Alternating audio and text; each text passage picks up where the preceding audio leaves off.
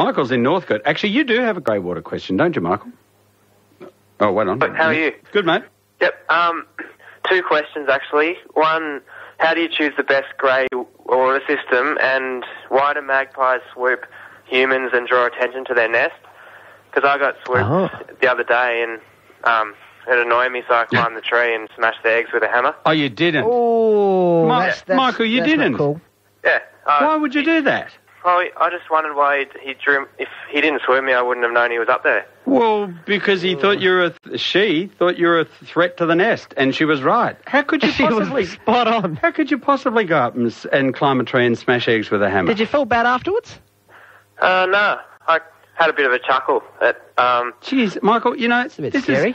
Hey, do you know that in other countries they don't have bird life at all? That they live their lives without any natural animal. There's no native animals. They wander around and they wonder where it all went. Here is Michael. You don't be going up there.